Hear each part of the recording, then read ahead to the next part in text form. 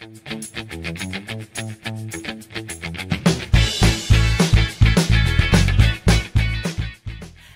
everyone.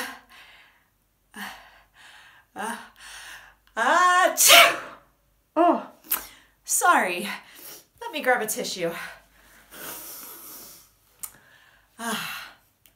Actually, this tissue is going to be very helpful because now we are going to talk about 3 sounds that if we do them correctly, we will be able to make a tissue move. The first sound is k. We make this sound by touching the backs of our mouths with our tongues, like this. K. You make an explosive, voiceless sound. K, k, k. If you are doing this sound correctly, you should be able to make your tissue move. K. Why don't you give it a try? We can hear the k sound in words like cake, crack, and keep. Let's practice. Cake, crack, keep. Can you do that? The next sound is the g sound. You make this sound by touching your tongue to the back of your mouth and making a sound in your vocal cords, like this. G. Can you do that? G. You make an explosive, voiced sound. G. Now, if you're doing this correctly, you should be able to move your tissue. It won't be as much as the k sound, but why don't we give it a try? G. G.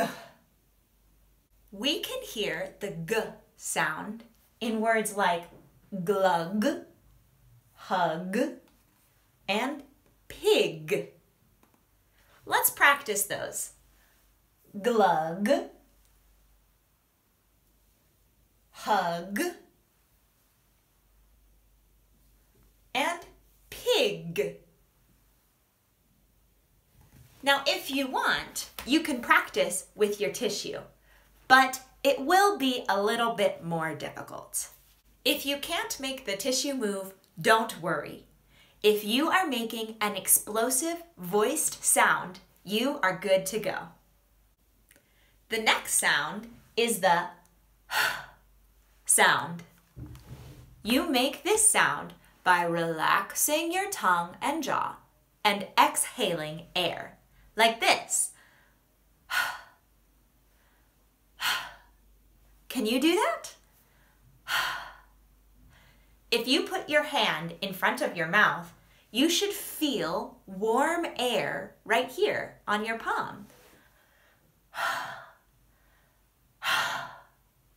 You can also take your tissue and make it move. We can hear the sound in hello, homework, and half. You can practice with your tissue. Hello, homework, half. So that is k, g, and h. Great work, everyone.